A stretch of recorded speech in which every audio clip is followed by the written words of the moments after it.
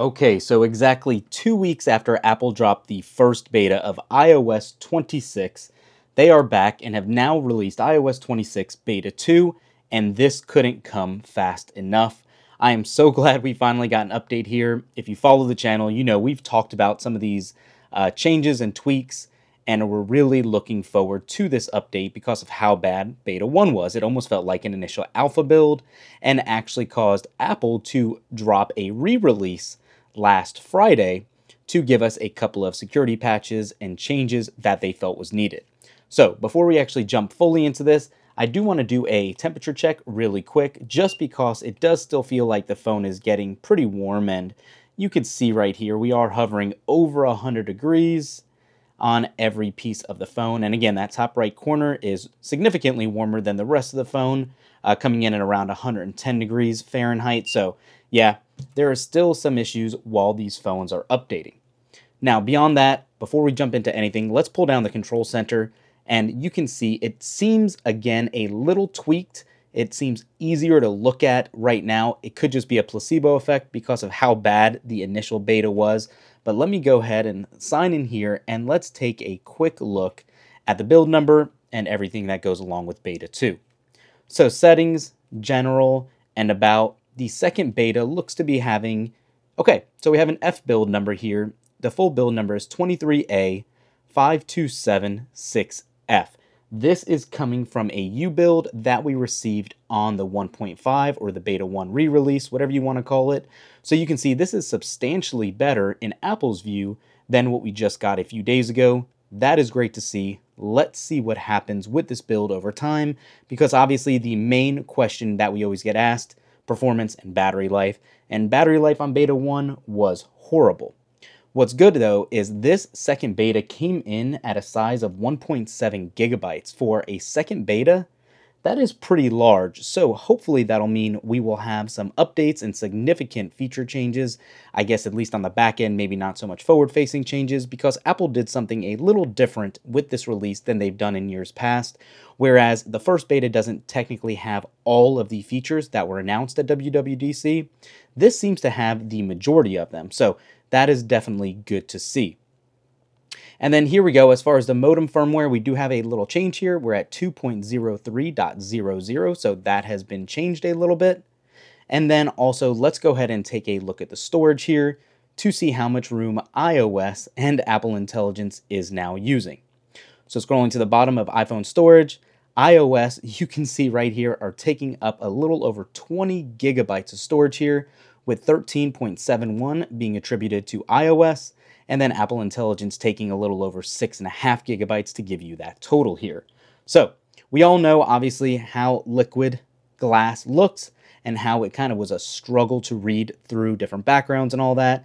And you can see, I don't think there's a significant change in the kind of look on it right now, taking a look at some of these notifications, but it is something to be aware of, to keep your eye on as these betas go on, just how much they tint this translucent effect so you can fully see what's going on behind it. Control center looks good. It could just be on this background again. Let's go ahead and actually change that just to see if we see anything different on a different colored background.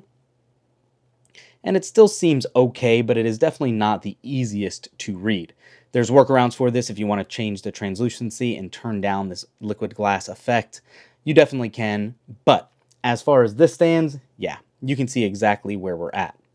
Now, let's also quickly jump into the developer.apple page and see if we have an update here to look at the release notes.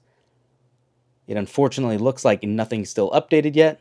June 16th is the last one when we got that iOS 18.6 release last week, so not here yet. We will cover that in a future video, but let's just jump around as we typically do and see what's going on here. Let's just go to Tesla, and you can see everything's running pretty smooth. I will say right off the bat, it seems a lot more fluid than it did in the prior beta, so we'll have to see over time just how it is going to look as we keep jumping around in the apps and all of that.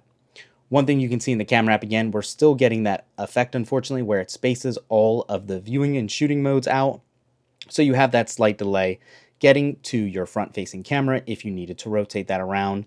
Maybe it's just me, but I think that is somewhat of an inconvenience if you're looking to take a quick selfie.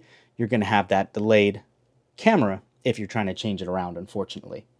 Obviously, with the initial beta 2, this was compatible with the iPhone 11 and newer. You did have changes with the new Games app that I will show you right here as well.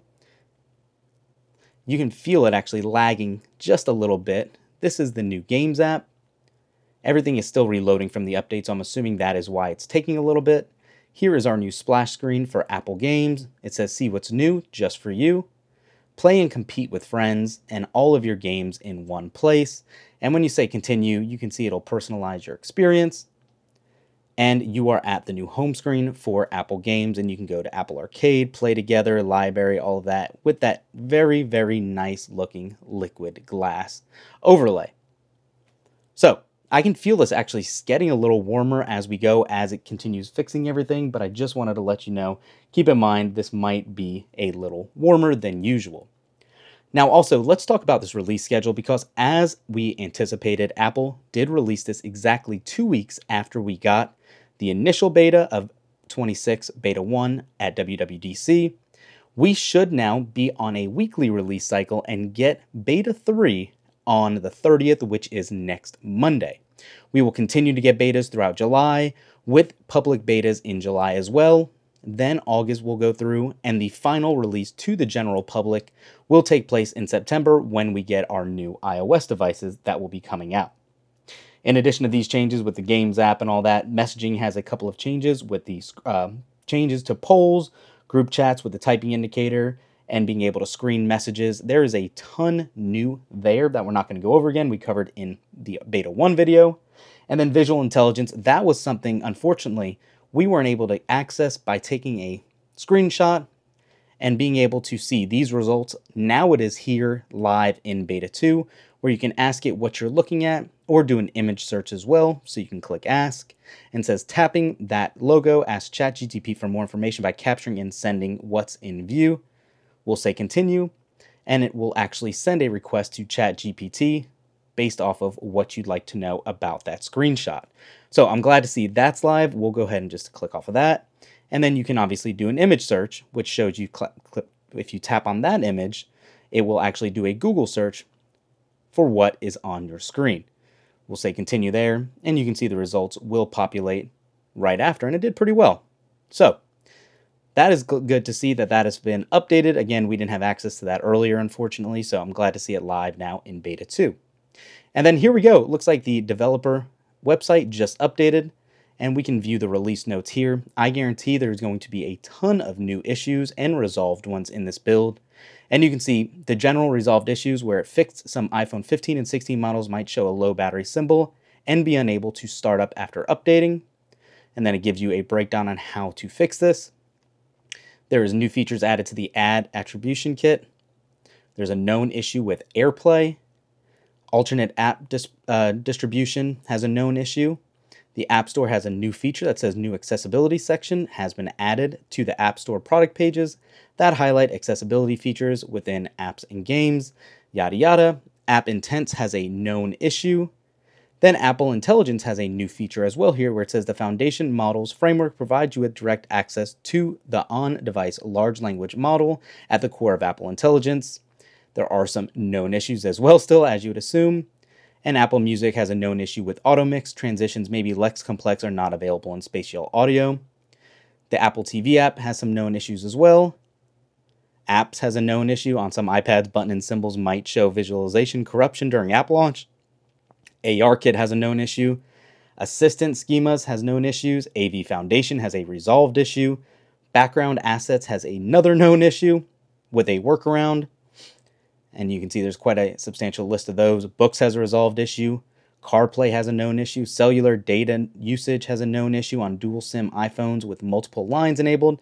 Yeah, so we're not going to go through all these. You get the idea. There is a ton here listed that we can scroll through for a while. This is actually very known, very good to see what's been changed, what's known, that Apple's aware of, that they will be, again, releasing updates for in regards to these things. So Yeah, we're still scrolling. You can see there's a ton here. We'll cut this video at this point. Obviously, no new features that we can see yet in this build, aside from that visual intelligence change for on-screen content. But let me know in the comments down below, what are you most looking forward to in iOS 26 Beta 2? Thanks for watching. We'll catch you in the next one. Peace.